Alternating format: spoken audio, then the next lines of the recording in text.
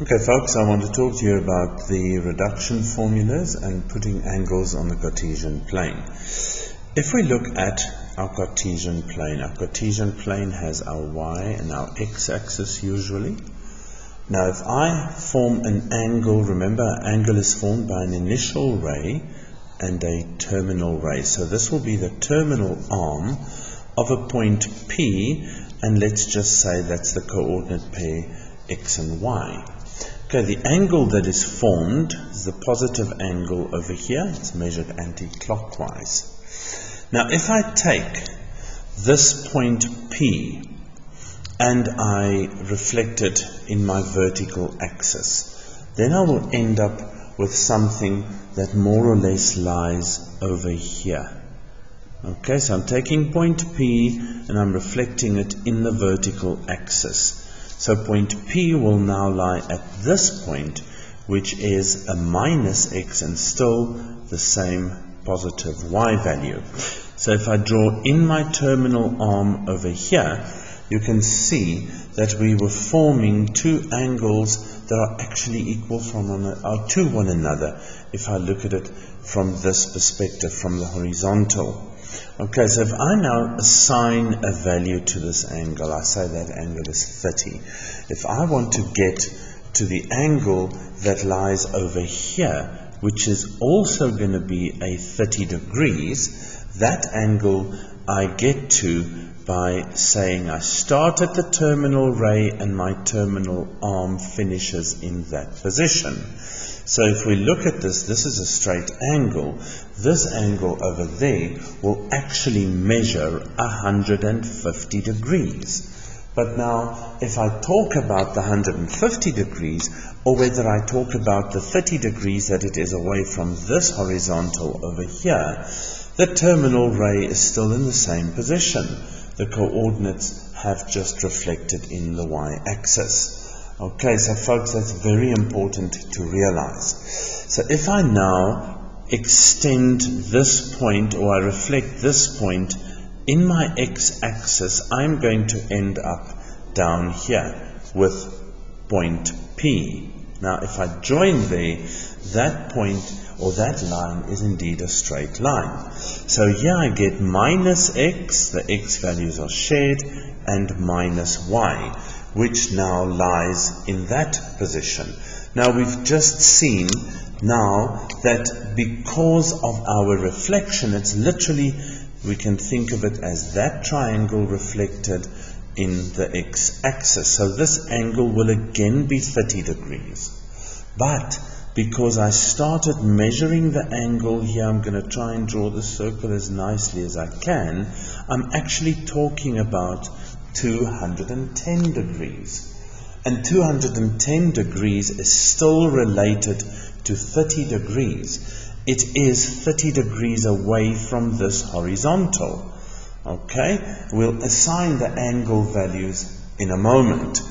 If I look at the last reflection, and that will be the reflection of point P, in this x-axis, I reflect it through the x-axis. It is now in this position, or I can think of it as a reflection of this point in the y-axis. But now again, if I join that line from here to actually form my angle, sorry, it looks a bit wobbly, but then I can see again, it's a situation where I've had this triangle over here reflected in the x-axis, so my little angle 30 over here is again appearing. But remember, it is starting here, I go 180, 270, and I end at that point there. So that blue angle will be 330 degrees.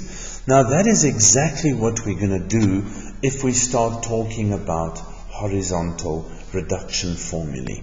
Okay, the point P over here will have the same x value and the y value will be a negative. Okay, so let's see how this now plays out. If I now decide to say, fine, let us talk about all these angles in terms of this horizontal line, and I'm going to draw this line in red so that it stands out.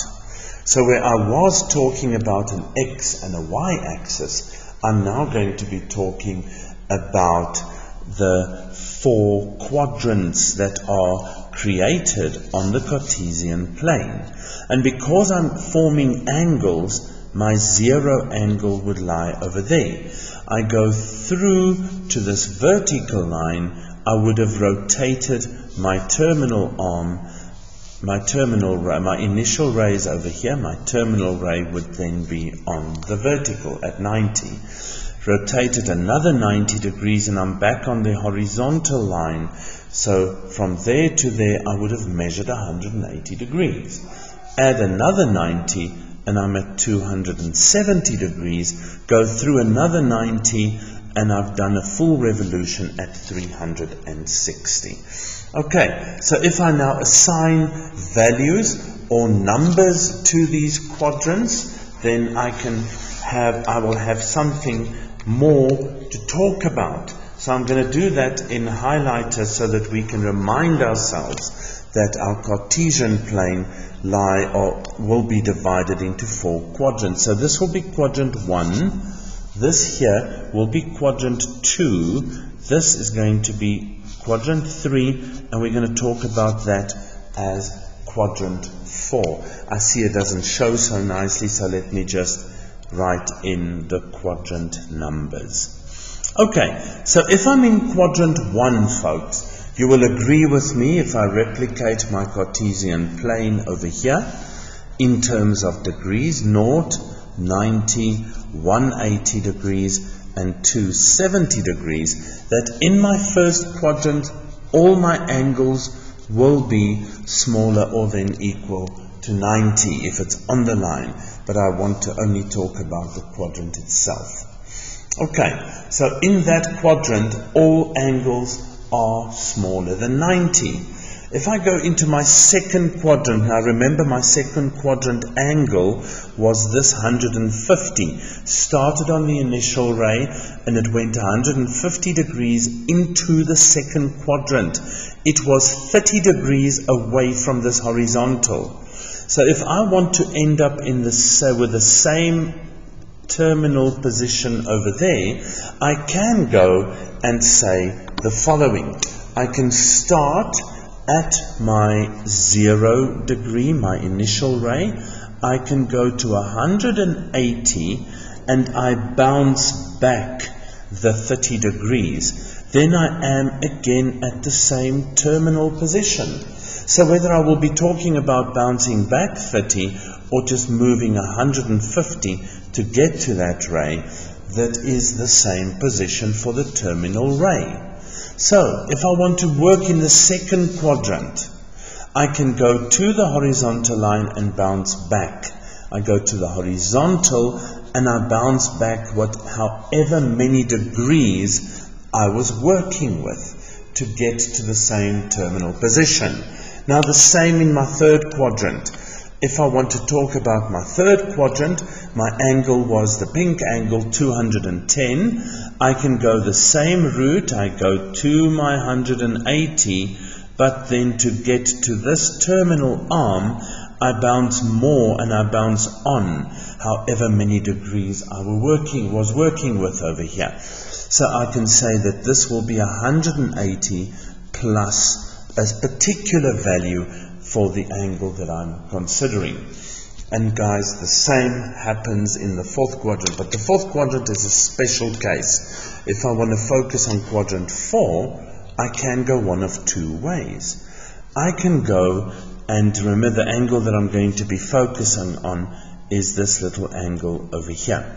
So I can go all the way around. I can go 360 degrees, and from the 360 I bounce back the amount of degrees that I'm considering, which in this case is 30, but I'm generalizing, so I'm going to call it a theta. So I can say I go a full revolution and I bounce back the amount of degrees, the theta degrees that I need to come back from the horizontal.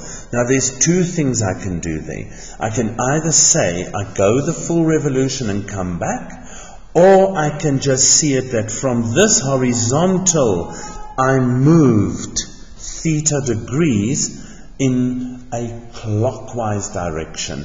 Hence, I am sitting with my negative angle. Okay, so I can say it's 360 minus theta, meaning I go full come back, or I can just bounce down from my horizontal.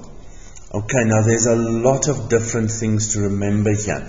The first thing is that for my angles that change sign. So if I'm talking about a negative theta, just think for yourself. You can't say I'm walking minus 50 meters. And for the same reason, there cannot be negative angles. I cannot say an angle measures minus 10 degrees and actually mean that it's negative. This negative in front here indicates the direction in which you measured your angle.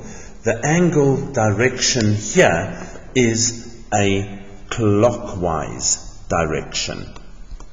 Okay, if the angle is positive here, there's a plus in front of here, invisible, so the direction will be anti-clockwise. So I measure in that direction.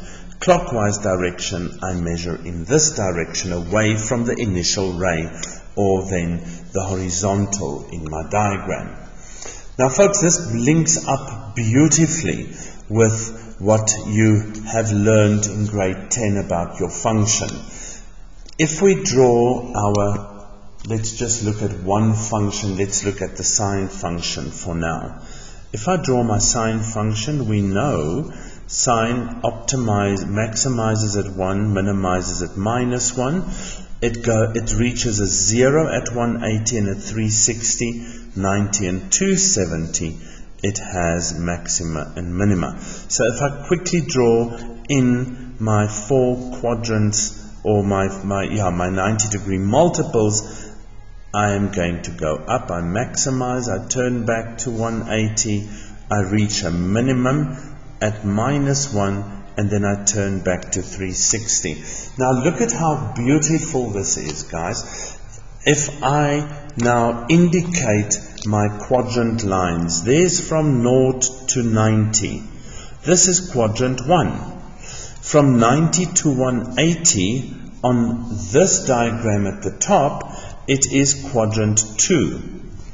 Then from 180 to 270, we have quadrant 3, and then in quadrant 4, we have from 270 to 360. Now just look at this. If I choose, let's say, the sine of 30 degrees, the sine of 30 degrees lies at a half. So this here will be 30 degrees. Now that value will repeat itself over here. The value of a half repeats itself again over there. Okay, how far is that? Well, that there comes from the 180 degrees. I move 30 back, and I'm at 150. So again, to get to 150 on the rotation scale, I go to 180 and I bounce back 30 degrees. Hence, I go 180, come back 30. The value repeats itself. If I'm looking at where sine is minus a half, okay, minus a half lies over here. And again, I am at a point where I am 30 degrees further than the 180 line to get to 210, which lies over there. So 210 was 180 plus my little bit. And then to get to the last point where sine will be minus a half, it is 30 degrees back from the 360 line. And that's exactly how the rotated angles work, and that's exactly what we've got here in terms of the reduction. So we give that a name. We call this the horizontal reduction formulae. Okay, because we are bouncing back from the horizontal, whether we bounce on or whether we bounce back. Bounce on, bounce back. Okay, that brings me back to one more angle that I need to fill in here for you guys. Now let's look at this. This angle over here, if you close your eyes and I tell you open your eyes, you wouldn't know, did I just do that or did I go around and bounce on? You won't know that. Okay, so, and that's the beauty of what reduction formula does for you. You don't know what happened to get there, but you can make a clear guess and you can generalize that guess. You can say to yourself, fine, you could have just gone 30 degrees across, you could have gone 3 revolutions and then stopped there, we won't know. Therefore, I want to add another reduction rule in here, and that is the reduction rule that says 360 plus a theta, because the terminal position will be in exactly the same place. I start with my initial, I go around, and I can bounce on the theta degrees. The terminal position is exactly the same. Okay, now let us look at what the sine and the quadrants, then what we can say about them. If I go back and I draw my Cartesian plane over here, from 0 to 90, the y values of sine are positive. So here the sine of any angle is positive. From 90 to 180, the sine of any angle will still be positive because the graph lies above the x-axis. Then if we go from 180 to 270, we see the sine curve goes negative all of a sudden. So the sine of theta from 180 to 270 is negative on the curve of sine. And again from 270 to 360, it is still negative. So we're back at 360. So we can say that in the first 2 quadrants the sine function is positive. In the next 2 quadrants the sine function will be negative. Now let's look at the same for cosine. You can remind yourself the cosine curve starts at 0, goes to 90, goes to 180 minus 1, back to 270 and then to 360. This is 90 degrees. That there's 180 degrees. This here is 270, and there we have our 360 degrees. Sine and cosine both optimize at 1 and minus 1. Okay, now let's see, between 0 and 90, look at that. Cosine is positive, so there's my quadrant 1. Here's my quadrant 2. There lies my quadrant 3. That's the school bell. There goes my quadrant 4. Okay, so in quadrant 1, cosine of theta was also positive. But in quadrant 2, which goes from 90 to 180, cosine of theta is all of a sudden negative. And then it remains negative from 180 to 270. So here cos of theta is still negative, and here in the 4th quadrant, the cosine of theta all of a sudden becomes positive. Okay, and the last function that we need to look at is the tan function that you learned about in grade 10. Now this was a special function. At 90, it had an asymptote. Okay, there's quadrant 1. At quadrant 2, which lies here, so this is 90, this would be 180. Then there was another asymptote at 270. And then we had the final portion of this graph from 270 to 360. So tan started here and went to its asymptote. So in the first quadrant, the tan of theta was also positive. But then also, like cosine, in the second quadrant, tan was negative. So here the tan of theta became negative. Okay, in the third quadrant it continued towards the asymptote, quadrant 3. Tan again was positive, and notice it's the only function that's positive in quadrant 3, and then in quadrant 4 it became negative again. So we have our 4 quadrants, quadrant 1, quadrant 2, quadrant 3, quadrant 4. And to remember all of this is a lot of work. So we're deciding that we're only going to remember where things are positive. Now if you look in the first quadrant, sine, cos and tan are positive. In the second quadrant, sine is positive.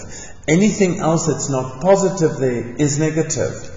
In the third quadrant, tan is positive by itself. And in the fourth quadrant, cosine will be positive. And folks, that is turned into the rule that we refer to as the cast rule. In other words, and it's based on the first letters of the ratios. So in the fourth quadrant, cosine is positive. In the first quadrant, all of the ratios are positive. In the second quadrant, sine is positive, and in the third quadrant, tan is positive. Sine and cos will therefore be negative. So remember, starting from your fourth quadrant, the cast diagram tells you where things are positive. C stands for cos, A stands for all, S stands for sine, and T then stands for the tangent. Now just a reminder again, we started and we said, let's look at what happens if we reflect our point, our terminal point on our terminal arm in the y-axis, in the x-axis, in the y-axis.